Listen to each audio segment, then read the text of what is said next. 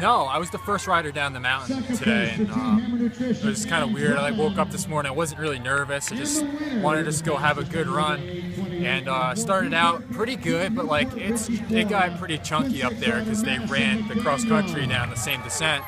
So I got 2 runs in this morning, was feeling pretty good, but it's different at race pace when you're trying to go hard on that stuff. And honestly, I felt pretty slow, like where I should have been, pedaling, I was coasting, and then like the rocky stuff where I should have been trying to maintain speed, I was trying to pedal, and I was like kind of a weird situation. And then I crashed on one of the switchbacks and twisted my bars, and I had to stop and pull them back, and I just took my time, didn't get too worked up about it, and just kept riding my race.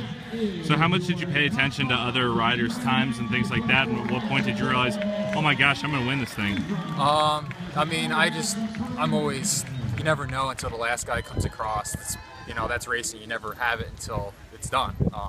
So I just was, when I came across, I had a pretty good time. I was, I